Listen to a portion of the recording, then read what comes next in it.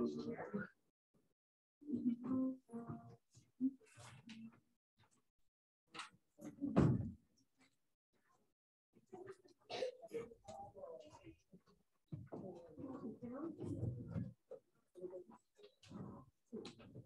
will sing one song for the turning of the world, that we may turn as one. With every voice, with every song, we will move this world along, and our hearts will feel the echo of its turning. With every voice, with every song, we will move this world along. With every voice, with every song, we will move this world along, and the world will feel the echo of its turning. We will sing one song for the turning of the world, that we may turn as one. With every voice, with every song, we will move this world along, and our hearts will feel the echo of its turning. With every voice, with every song, we will move this world along. With every voice, with every song, we will move this world along, and the world will feel the echo of its turning.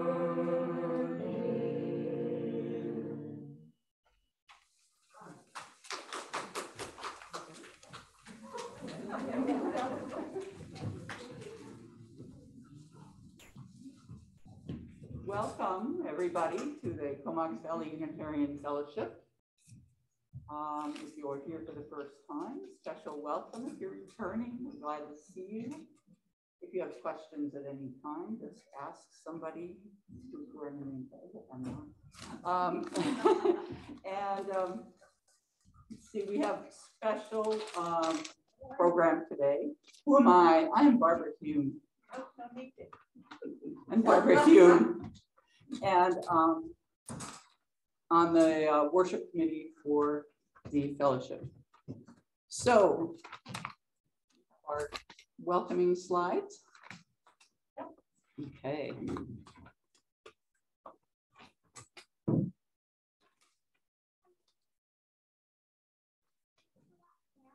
So we welcome you to the Comox Valley Fellowship. We have just celebrated our 60th anniversary year. And we welcome you, whoever you are, whatever your age, whatever your race, whatever you believe, whatever your faith or philosophy, whatever your background, your identity or orientation, you are welcome here. For thousands of years, indigenous people occupied this shoreline and referred to it as the land of plenty.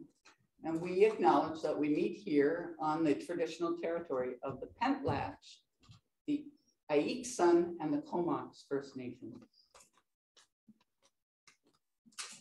We have the privilege of having Aaron Morton with us. Aaron is our new minister. And this is what Aaron had to say about his journey to get here.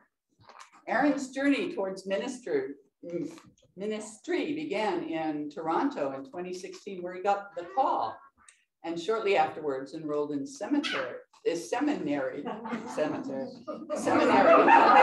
number of surprising challenges along the way. Oh, there have been a number of surprising challenges along the way, including global pandemic and an attack by a scorpion. But overall, he says the path has been one of deepening spiritual growth, fantastic mentors and colleagues, and learning in unexpected places. He's a delight, and he is delighted to begin the next chapter of his journey here with us as our new minister. Aaron.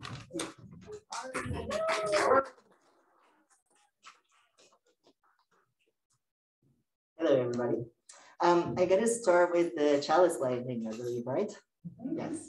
So, Satya, would you mind lighting the chalice while I say the words? Would you be okay to do that? So why we're here? We are here in this place with these people. May we listen so we hear. May we hear so we can feel. May we feel so we can know. And may we know so we can change ourselves and this world. May we light, may this chalice we light our way.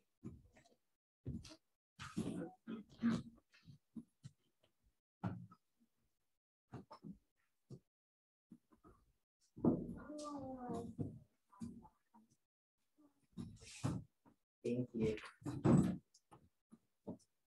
So, as you know, I'm Aaron. I'm your new minister. And I've heard that most of you don't know anything or very much about me at all. So I'm going to take a few minutes to tell you a few things. But if I don't answer all your questions, don't worry, we're going to gather at those cozy seats at the back after the service and you can grill me on anything you need to know. The first thing you should know about me is that I'm Scottish. And if you don't already know, the national animal of Scotland is the unicorn. And the national flower of Scotland is the thistle. I like to think this is representative of me being a practical idealist that can see the beauty in unexpected places. Other people have different interpretations, so you can make up your own mind as we get to know each other. I spent the first 20 years of my life in Scotland and the next 10 in Dublin, Ireland. And I arrived in Canada in 2003. In BC at first, in the Sunshine Coast and Vancouver. And then I spent a year in Montreal and then 8 years in Toronto, at least 5 of them plotting my escape. And I moved back to Victoria in 2016. While some folks in this part of the world question my going east, it was important because I met my partner in Montreal and I found my call to Unitarian Universalism in Toronto. But now I'm happy to be back here by the ocean. When I was in Toronto, I did a Master's of Environmental Studies at York University, and my concentration was in love as praxis, or love-based community building. I started the degree program because I'd become disillusioned with my work in the not-for-profit field. I'd worked in community organizations my whole life and had come to the realization that the change that I wanted to make wasn't possible in those organizations. And I needed to know another way to work. I needed to find out another way to work. So I enrolled in grad school. It's a socially acceptable way to figure things out, apparently. And this degree became my playground. I did lots of experimentation. And as it turns out, as I went along, my program became more and more about spirituality. And there was only one other person in the program at that time who had a focus on spirituality. And it turns out he was a UU. And when I told him about my program, he was like, oh my goodness, you're a UU. And I was like, no, I'm not. Definitely not. And he was like, yeah, you are. And you need to go to neighborhood congregation in Toronto. Well, I was working, I was in school, I was fostering a kid, I had a lot of things going on. So I didn't go for a couple of years. And then finally I went there as I was getting close to leaving Toronto. And what do you know, he was right. So, when I was at York, I was also a humanist officiant. And so at that time I went to neighborhood. I had finished my schoolwork, I had quit my job, but I had a whole bunch of weddings I had to do before I could leave. And that's when I went to the UU congregation. And I got my call to ministry pretty quickly after going there, which I found terrifying and very confusing.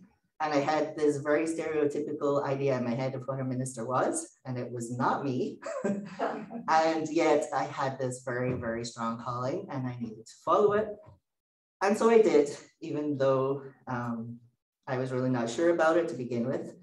And as soon as I committed to it, everything fell into place. Within a couple of months, I was in seminary. I attend Cherry Hill Seminary, which is a pagan seminary, the only one in North America. And so my Master's of Divinity is focused on earth-based spirituality.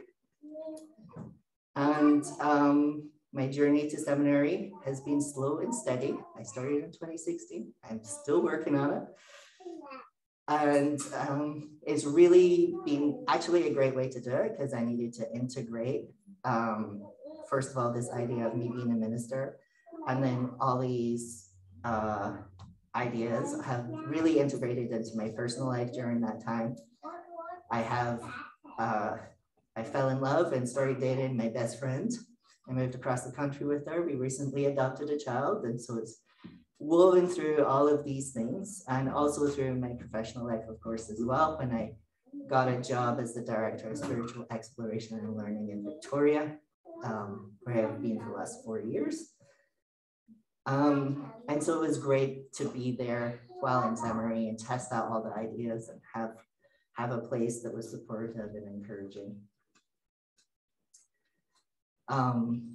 So my past work in not-for-profits has definitely, and my role in spirit as a DRE, or spiritual exploration, has very much influenced my approach to ministry. I definitely take a family or multi-generational approach. And I think one of the many advantages that churches can offer is spaces for healthy intergenerational connections. I know this congregation has had issues with a significant drop of families and kids coming. And during the pandemic, that has happened across the board, all of North America. That is not unique here. But I really look forward to working with Caroline and the congregation to figure out ways to re-engage families and kids as we start to move out of the pandemic. Hopefully, we're moving out of the pandemic. And I've heard a lot about your commitment to environmental justice, and look forward to learning about that and some of the issues of concern in this community. And I'm really glad to be here today with Watershed, being here to learn more there. And I'm super excited about the new work around One in the Circle and the eighth principle, and looking at what compassionate action it calls us to take as we transform ourselves and the world. How will this impact our congregation? So in summary, you won't find me to be the stereotypical old school minister I referred to earlier. That is most definitely not me. What you will find is a partner to collaborate with when we work towards the mission of this fellowship, both in the caring and in the work of transformation. I am creative and flexible, and I will support you to the best of my ability as we move into this post-pandemic life, whatever that's going to look like. We are facing many challenges as we think about the future of Unitarian Universalists, both in a local and in a continental level. And we know that church cannot be what it used to be. It won't survive. And we don't yet know what it's going to become.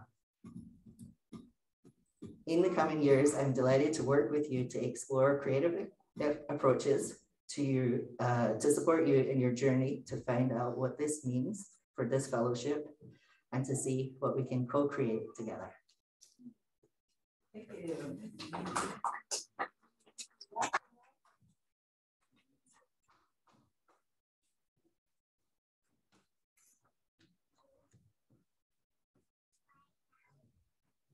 Thank you, Aaron. Because we have a guest speaker today, we're going to do the joys and concerns with just one stone. Normally, we ask people to think of the joys and concerns in their heart. We put a stone in for each.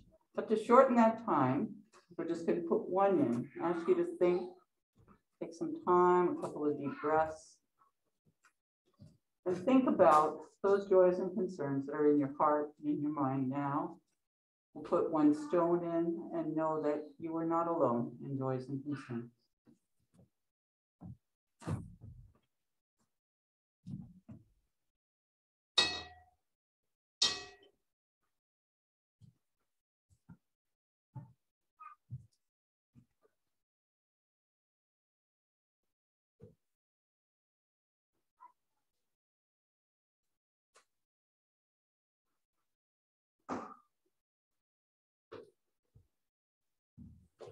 We are gifted with having Kayla from the Project Watershed to speak with us today. She's been here before, I believe. Is that correct? Okay. So many people are familiar with it because they've driven past it on the coming off the bridge onto the Comox Highway, and very exciting changes lately. So Kayla is the manager of fundraising and outreach and mapping. So she's going to share with us some things. Then she'll stay for some questions and answers so we can understand better what's happening over there. It's all very exciting. Kayla. Can I ask people to take their masks off? I can't understand. Okay. I don't understand. Perfect. Anybody. Okay, I'm really Okay, we'll try. Thank you, Marie. I'm sorry to interrupt, Kayla, but we need to take the kids out now just before you start. So I'll get the kids to head off now. Okay. Be sure to bring them back.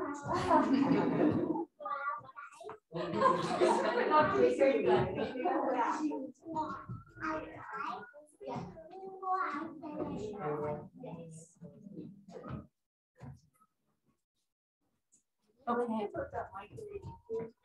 Yeah, I might just go a little bit up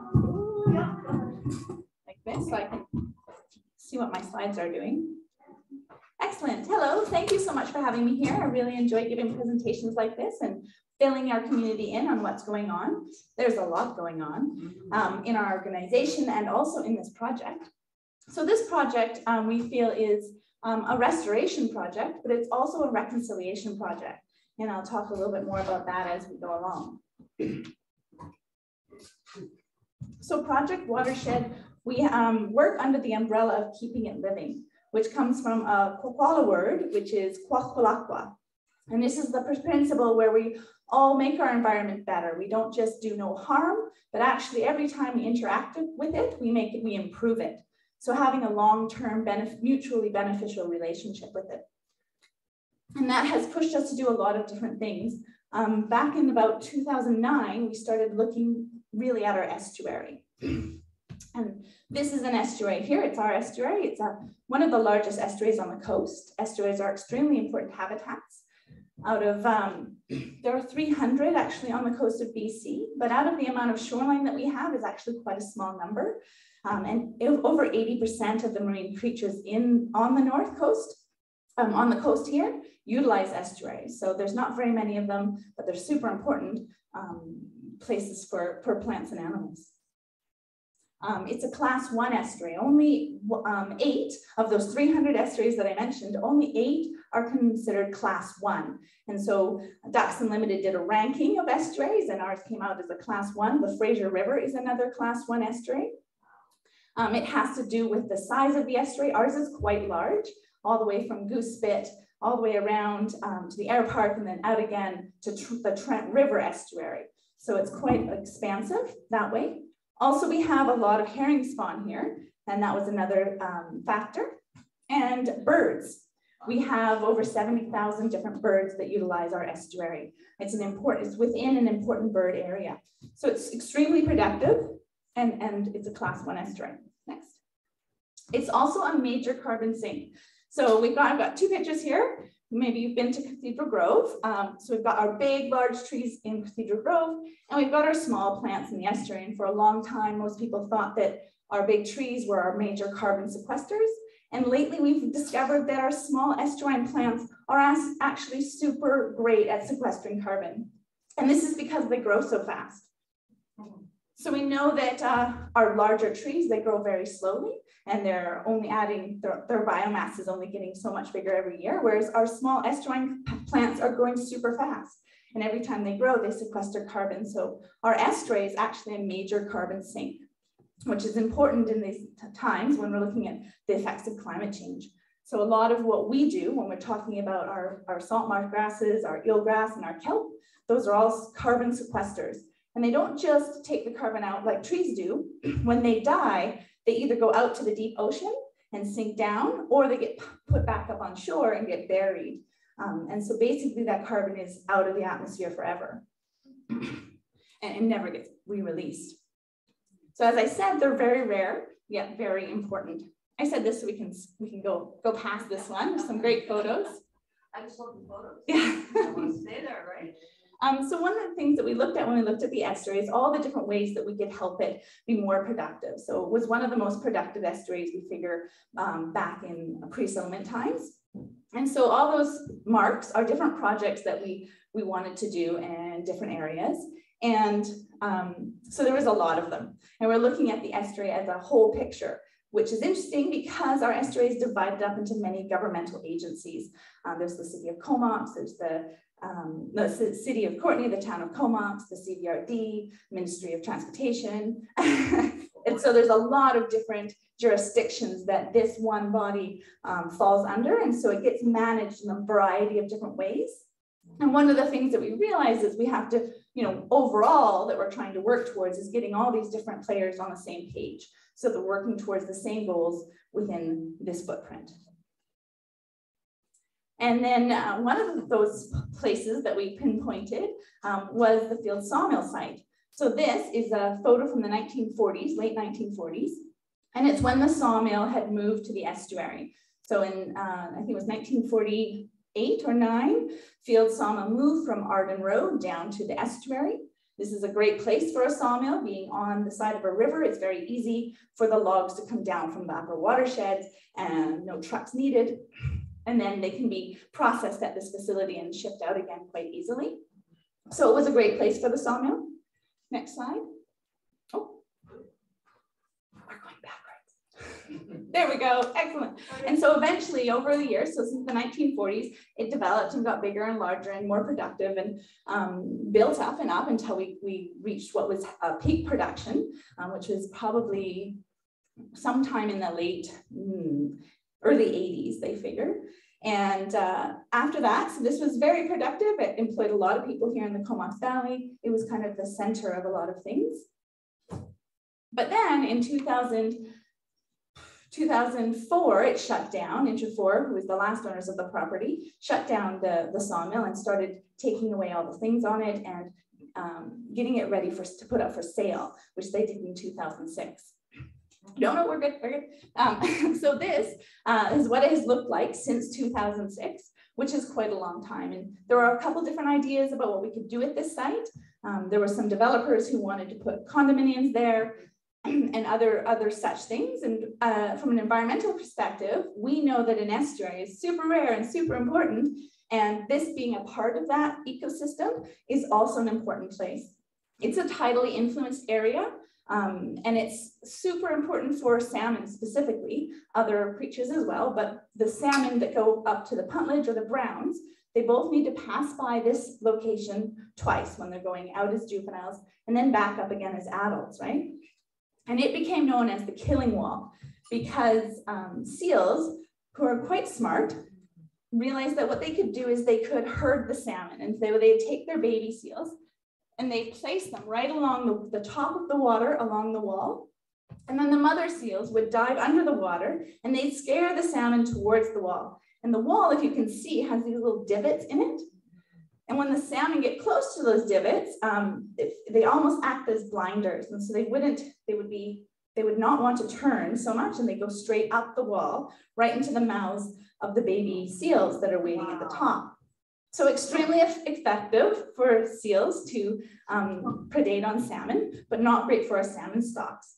And as you might know, this is one of the main thoroughfares for our salmon to get up to the upper watersheds. So we saw this and we're like, this is not great habitat, and it could be amazing habitat. The group of trees that is down there, that's known as Hollyhock Flats. It has been preserved. They were going to down farther. Yeah, right down there, perfect. So that's the Hollyhock Flats area, the marshy, boggy area. And then there's the dike slough that comes in through that area. So that is extremely productive. In fact, when we were surveying salmon in different areas, we found that that had the highest amount of salmon fry. So we know it was super important habitat. And these off-channel habitats are really important. When salmon come down the river, they actually have to change, acclimate, so that they can function well in a saltwater environment, because they're going from a freshwater river or lake, and they need to change their bodies so that they can survive out in the ocean. And so places like estuaries are super important for those salmon. So they have time to slowly change and be able to work with the salt water. So we saw this and we thought, well, you know, I think we could do something here. And we talked among each other and other environmental groups and people in the public, and people were very supportive to be doing something with this site. Turn the slide. And so we thought, you know what, we have a vision where this could become part of the estuary, and this could really help support salmon stocks. It could also help mitigate flooding. So the buildings on the other side experience a lot of flooding at different times. That wall pushes the floodwaters when there's lots of water coming down or maybe a high tide coming in. It pushes all that water to the other side and floods out those areas. So we thought, you know, this would be good for us. It would be good for the ecosystem. Let's think about this. And at that time, we had someone come on our board, Tim Ennis, who had done this in Campbell River. So he had taken Bakey Slough, which had been a log sort, and just littered with years and years of bark and all that kind of stuff that comes off the logs. And he killed the habitat within the estuary up there. And they spent $10 million and a couple of years, and they cleaned that up. And he said, you know, we did it there, we can do it here. And so we really felt like we had the ability to do this. We're a small organization. I think at the time we were probably 4 paid part-time staff and a board of 5 or 6. But we felt confident that the community was behind us. And so we came up with a plan. And this kind of, it's not a great picture. We're working on creating something better.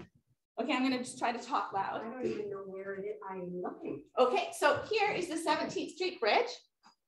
Here is Locals, or the Old House. This is the Riverway Walk, and down here's the Air Park. Okay, now I got it. And this is the road that goes to Comox. Where's the dike? The Dike Road. Dike that exists right now. The wall? The wall. The wall is here. Is it right there? Yeah, so this is how it might look in the future. So what we would do is we have to take away that wall. Well, that would be the last thing, but eventually this would be part of the stream side here. And everywhere that's blue would be underwater at certain tidal heights. You can see there's an island here. And then you can maybe see that that's a lower area. I think if you switch the slide, I've got another angle. Yeah. So you can see it here. So you have this low area. So at lower tidal heights, there's still water here. So if fish need a place to stay, they have this deeper water here that'll stay cooler and give them habitat. And then at higher tides, all of this, the water will just slowly go up as the tide rises, and this will be a high tide. And then along the road, because flooding is an issue in this area, we proposed a berm. So we're going to build a 5 or 6 foot high berm that goes along the road and protects the road. And in all this area, the brown area will be planted our trees and shrubs. And then in this area here, that is kind of going into below the tide line, we're planting salt marsh grasses. So those marsh grasses, which, as I mentioned, are great at sucking up carbon. Okay, next slide. And that's basically what we want it to look like. So when you're driving by the area, you drive by the nasty area that's now we've taken all the concrete off. It's just kind of dirt. And then you get to that next area, which is the Hollyhock Flats area.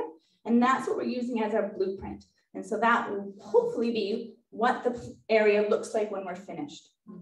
Next slide. And this is just to show you again, like when you have a natural riparian habitat, this is what you get. You know, at the nearest the water, you get your sedges and rushes and those salt marsh plants. And then you kind of go up in height and get your willows and shrubs and trees all the way back to your conifers at the back.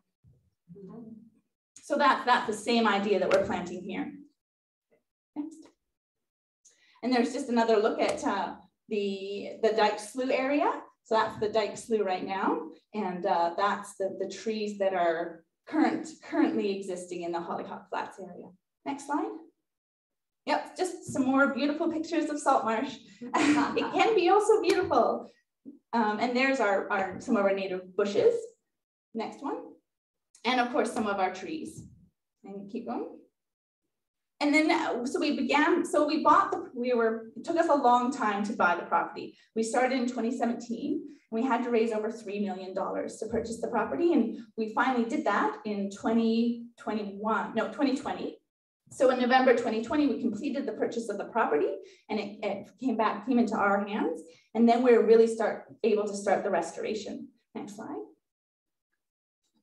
And that was kind of what we started with, is taking out concrete, taking out rebar. All the concrete there was so much concrete. There was way more concrete than we thought there was going to be. We broke up the first layer of concrete, and then under it, in a lot of places, there was another layer of concrete, and we broke that up, and sometimes there was another layer of concrete. Sometimes it was 3 layers deep, each being about a foot deep, and having rebar passing all the way through it. So it was quite a deal to extract it all. In fact, we didn't get it all done over the summer last year, which we thought we would, and we finished it up this year. Next slide. So yeah, that was a lot of last year if you're here. Some of the people who live on or work at the old house got a lot of banging because that's what it was just, I was on site for a lot of this, and it was just a lot of breaking up of concrete. Next slide. Yep. You can keep going. Yeah, so there's a lot of concrete on the site. We took off 700 truck and pup loads of concrete, approximately 40 bins of metal, and everything that we took off the site has been recycled. And then we put all the money that we get from recycling back into the project. So the concrete was crushed into 3-inch. Keep going in. Oh, here's just a little video, just so you can really get immersed in what it felt like. This whole area here, so we're trying to return it to what it formerly looked like. Because I was just looking at it and it didn't have any marks. 1.5 meters, you're good.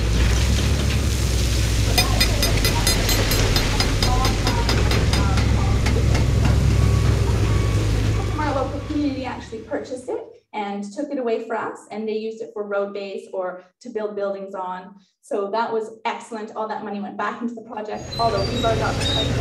This whole area here, so we're trying to return it to what it formerly looked like. We don't have this on a loop. Okay, so it's a big deal. It was a lot of concrete. Because it was so dry last year, dust suppression was a big deal.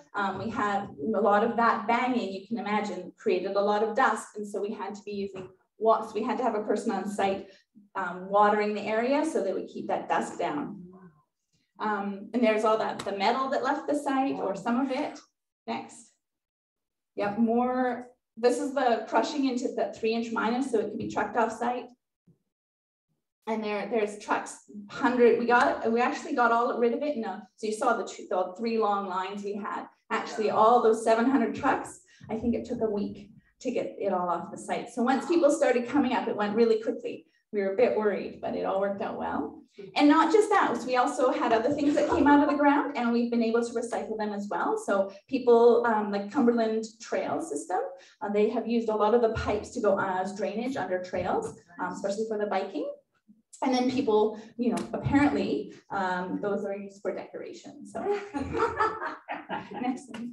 Another thing that we had to do, this project, as I mentioned, is a reconciliation as well as restoration. So when this project is complete, we're handing it over to the Comox First Nation in partnership with the city of Courtenay. So this area, it's named Kuskusum, and that is because there was a village basically where the air park is now, used to be the village called Kuskusum or Huhusum.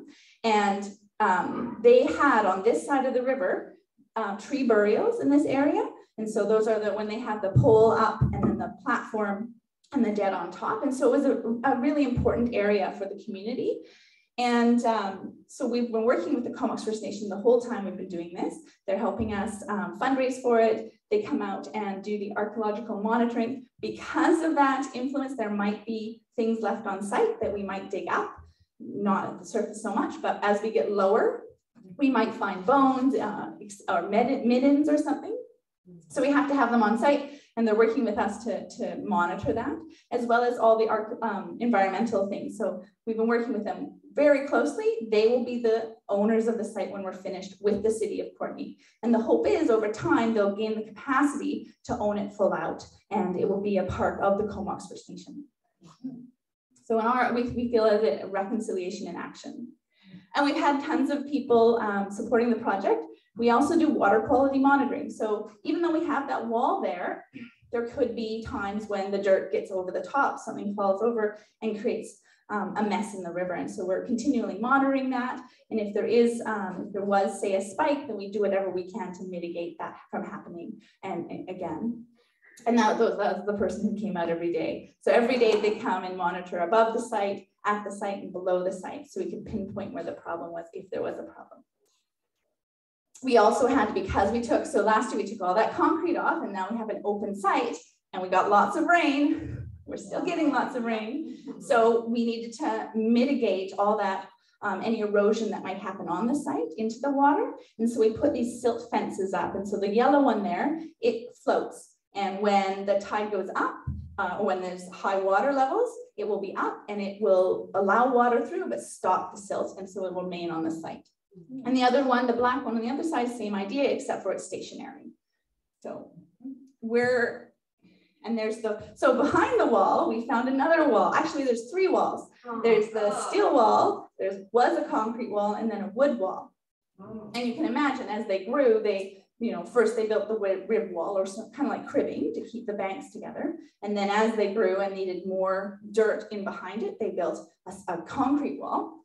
It took us 5 days just to get this out. It was quite intense. The wall, as you can see, all the rebar and braided wire was tied to logs. So it's quite a deal to extract it. But we did get rid of that this year in February.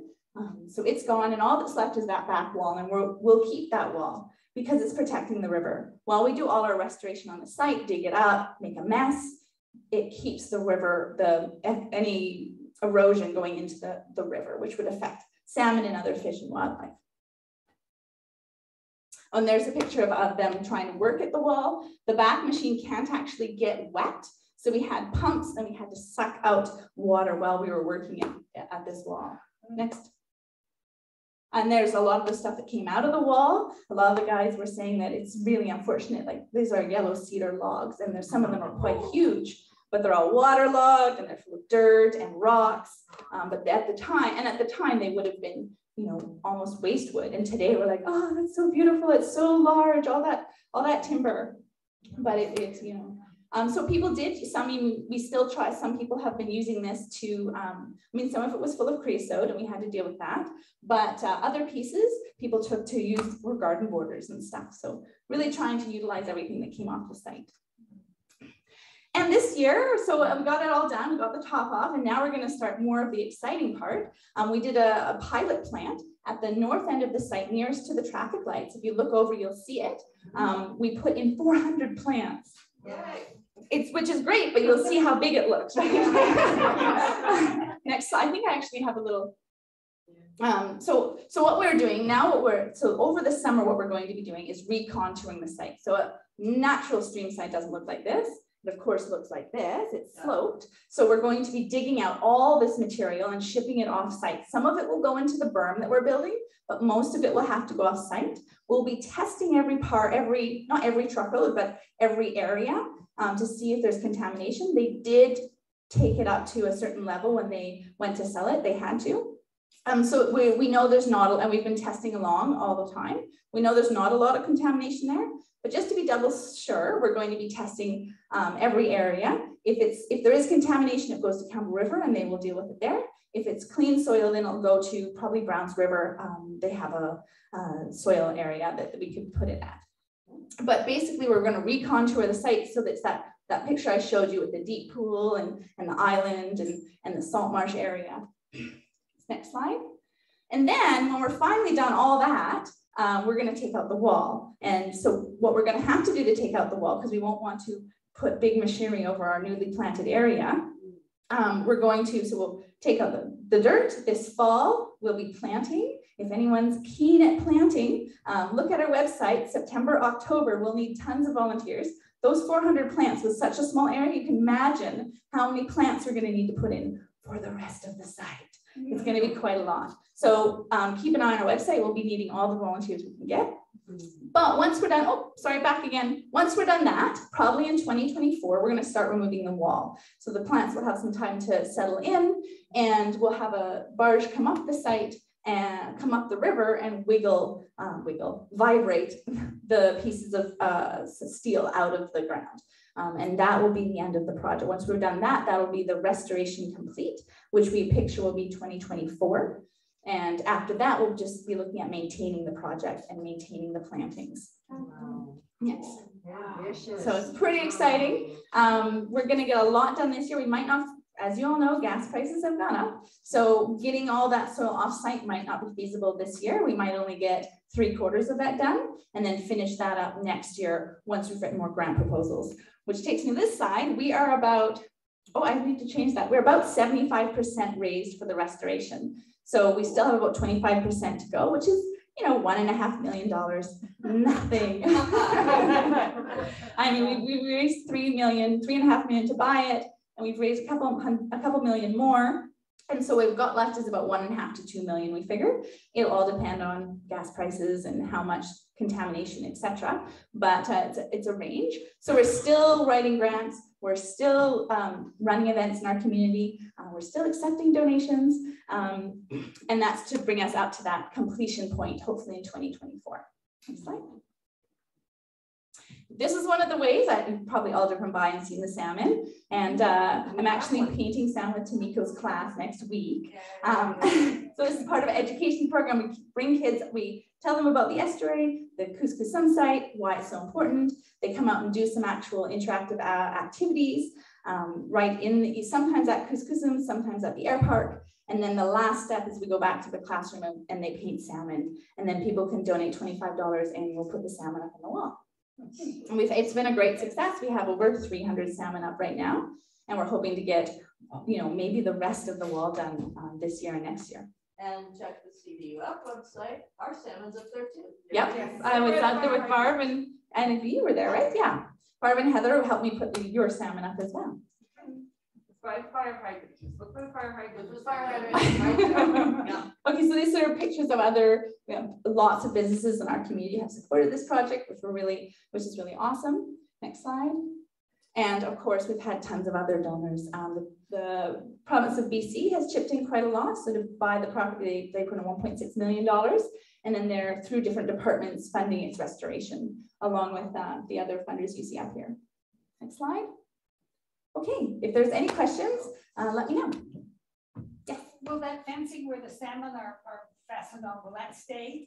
That will definitely stay for a while, definitely till the end of 2024. And then after that, we'll see, we're working on whether or not we can do a bike lane and how that would work in that area. And I don't know if that would mean we move the fence, but it will definitely be up until the end of 2024. Okay. And then if it does ever come down, we can always take the salmon down, put them up on the site somewhere. Yeah. So you don't want to lose those. No. You mentioned that there was human habitation across the river. Is there any evidence that there was ever human habitation where the site is? Not that we have, no. And not that we know of. So, but on this, where am I? Oh, yeah, not a good map for that, but yeah, the air park was the one that we knew about, and it was documented in settlement. So that when people came and settled this area, there's a written document where people were going up the river and they talk about seeing the village and then also seeing the poles on the other side, on the Kuskusum side. And we don't know exactly where those poles were. Yes, in the back. Hi, is there a way we can donate particular trees? Or is that already established what's going on? So we have a planting prescription which lays out what kind of things will go in what area. And because we haven't got to that yet, most of the planting, we haven't, we did start with that, but it seemed maybe too early. Like we said, you can sponsor salt marsh for this much, and you can sponsor trees and shrubs for this much. But I think it was too early. It was not well adopted. So this year, probably as we get farther on, we might be offering, it's one of our ideas, to offer the ability to sponsor different plants that we will be planting there. Right. So that's something that you can look out for on our website. Yes. Where do you get the planting stock from? Oh, Oh, good question. So Streamside Native Plants gives us a lot of plants. So they're out by, I think, Bowser. And so we let them know good ahead of time because we're going to need a lot of plants. We've got a couple other distributors and people locally who grow native plants and who are growing for us as well. So it's going to be a big deal getting all those plants at the right time. Have you considered including a footpath along the top of the berm? So yes, we have. We are not going to be owners of this property, and we're not landowners anyways. It was never our desire to own this piece of land. It was our desire to restore it. So the Comox First Nation and the City of Courtenay will really have to decide what the public use access will be once they own it. So we can't say for sure, but we are working with them towards things like having, especially for education, access. There is a small area right near the gate that you can enter the site that has been left with concrete so that we could have a parking area and maybe a viewing station. We don't want to have tons of people on the site. I mean, the idea is for fish and wildlife, and it will be very mucky. It's a very wet site, so you probably don't want to be walking around there too much anyways. But we're working with the Comox First Nation and the City of Courtenay to see, with legality and maintenance requirements, what makes sense for them going into the future.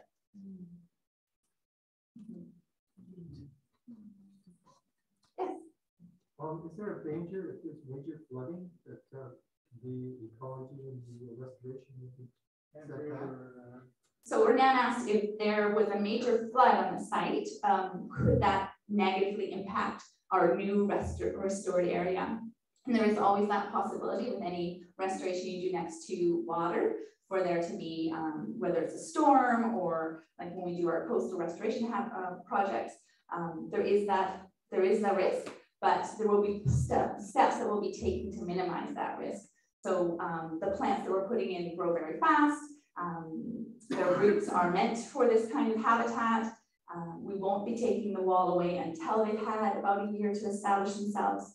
So all these things, all these factors should help, but there is the possibility that there could be a blowout. And so that's why we continue to monitor the site over time.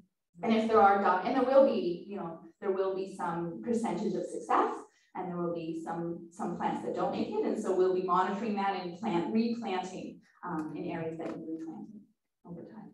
And just how we design that, we've got engineers working on how the area will be designed, and the design will also help. Like there is a little bit of rocky armoring, so we're not taking all the wall away. Actually, right beside the bridge, we're leaving a section of wall, just because we figure that's smart. It's not supposed to be tied into the integrity of the bridge, but we don't want to risk it, and there's no reason not to leave a small area. So that area will remain still wall. And then when it comes into the site, that area there will be a special kind of armor, well, not armoring, we don't like armoring, but protection so that it doesn't scour out.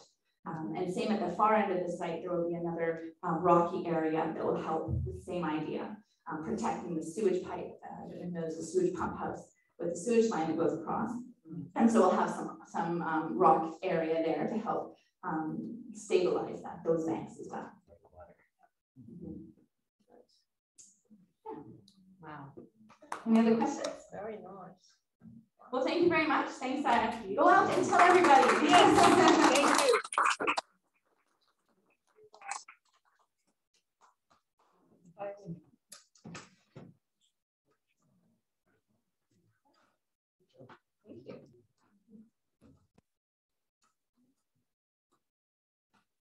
I've been in health since 2009. Wow.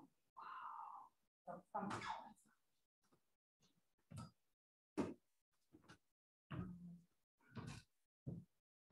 that's a great website.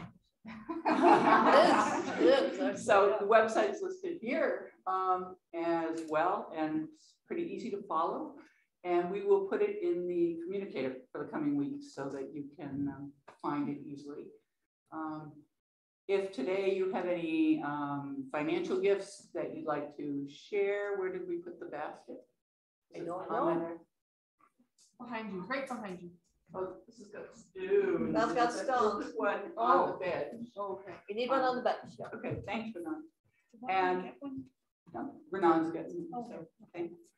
And you can always, a lot of people have arranged to do things automatically from the bank, and so we appreciate that. There are various means, and I will not go through them all because I will mess them up.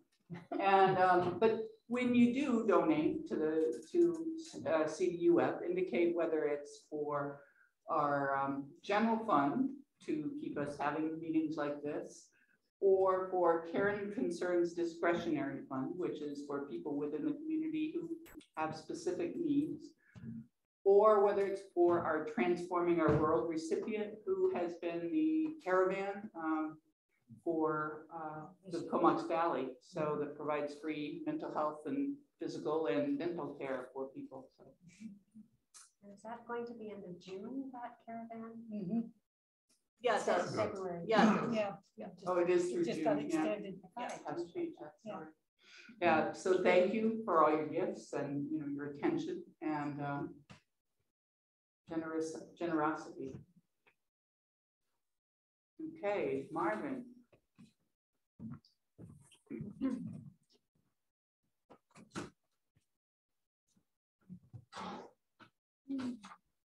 A reading for chalice extinguishing comes from the Reverend Teresa Soto, who I believe is a UU minister in Oakland. Mask off, please. Take the mask off. Reverend, mask off, please. Mask off. Thank you.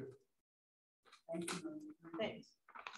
Caught in the hearing aid. Yeah. Can't do that without getting rid of the I hearing. know that scenario. Yeah. We've been through that. And if you only have one arm, it's really hard to put it in again.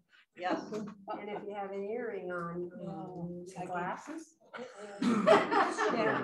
Can I whine a little more? That one doesn't do anything anyway. Our hope is not indefinite. It does not come magically from inside each of us, nor does it exist for ourselves alone. Hope is a practice that we create. Just as mastering physical skills takes a lot of training and practice, mastering communal hope requires that we stay with it and do the actions that will bring about new states of being and new futures. If we use a phrase like, we are in this together, it means that we choose each other over and over and over as sources and communities of hope. Maybe we'll repeat it often. Changing our reality often takes more than one try. We're in this together. Thank goodness.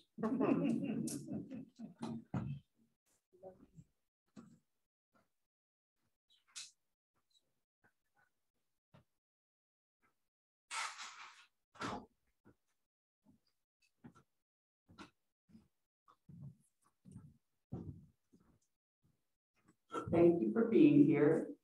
At the end of our services, we have a tradition of forming a circle. We used to hold hands before COVID, but you can just form a circle, connect spiritually with the person next to you, and then we will sing and sign during the flames.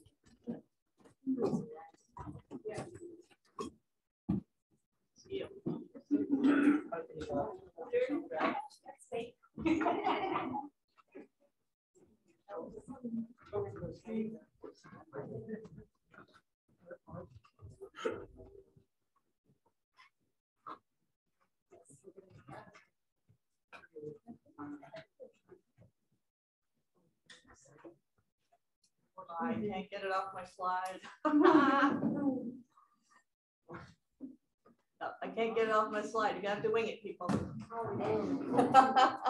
Carry the flame until we meet again. Carry the flame of peace and love until we meet again. Shall we do our last part that we usually do? Yeah. We shall see the world of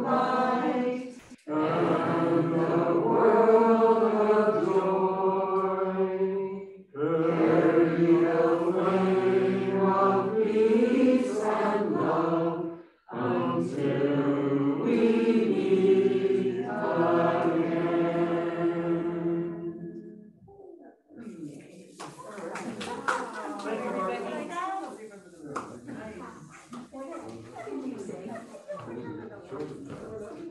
We seem to not have the children back yet.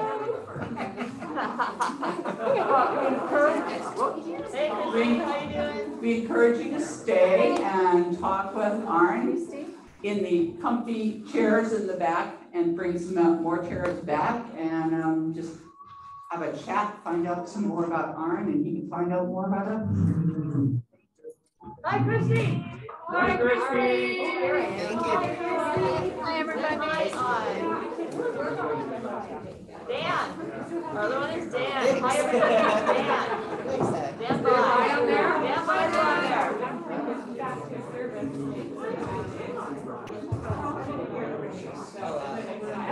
Hi, everybody. Stand by. You have two cameras. I just figured out. Yeah.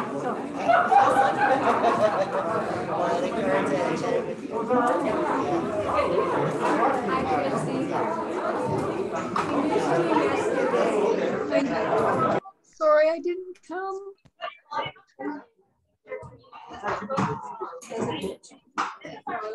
Hi, Christy. Hi. Here first.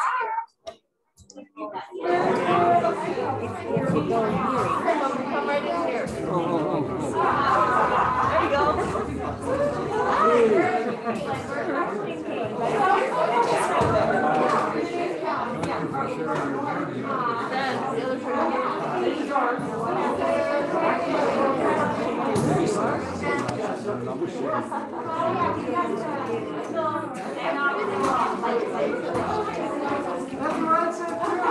I don't know what I'm supposed to be speaking.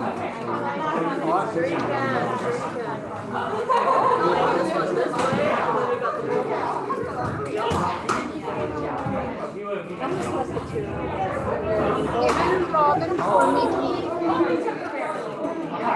Too easy.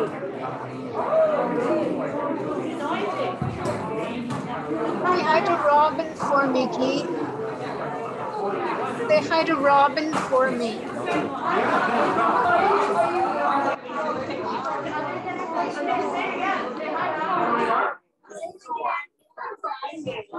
I just recognize you with your long hair. I know, it all was so long. You had to hear my voice? Yep. How did I get? Well, I was sitting behind you too, so I didn't see your face. Yeah, so I have to rush off today. Okay.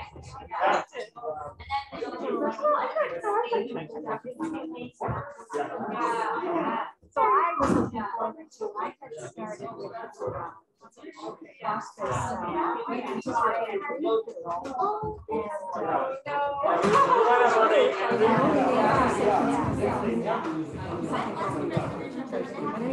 And then it just disappeared and we were told you were coming in. So, yes.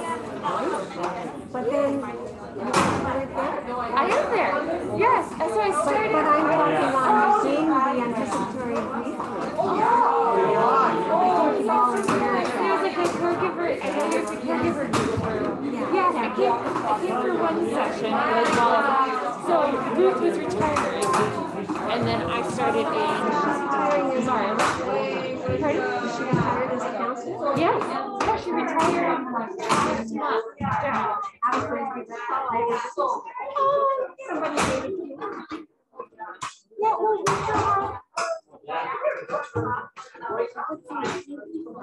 the caregiver group is on hold now until fall, until after I was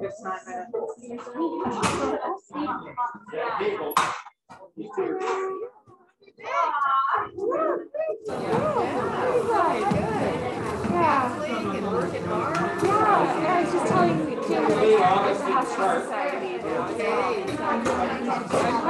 The Hospice Society doing, yes, doing the grief and palliative counseling. Pardon?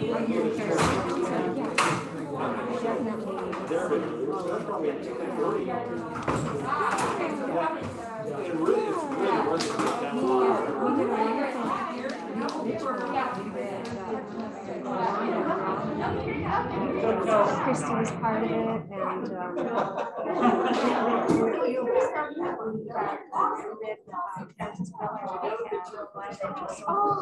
I saw that. Oh, so you can see.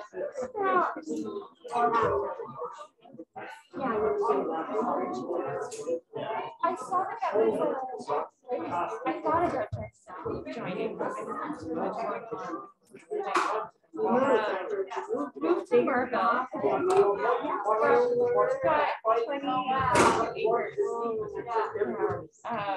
So moved to Merville. I started in the Hospice Society. I feel like there was really just they were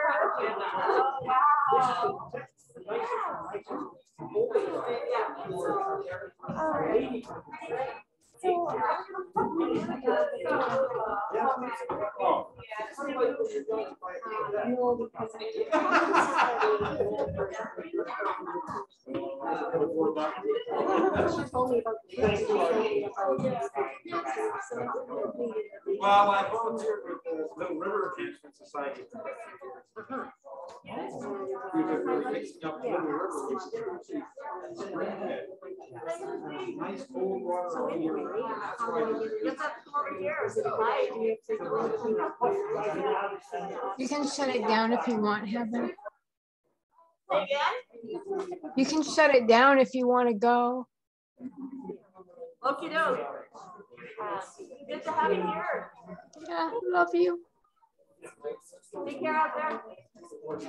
See you soon.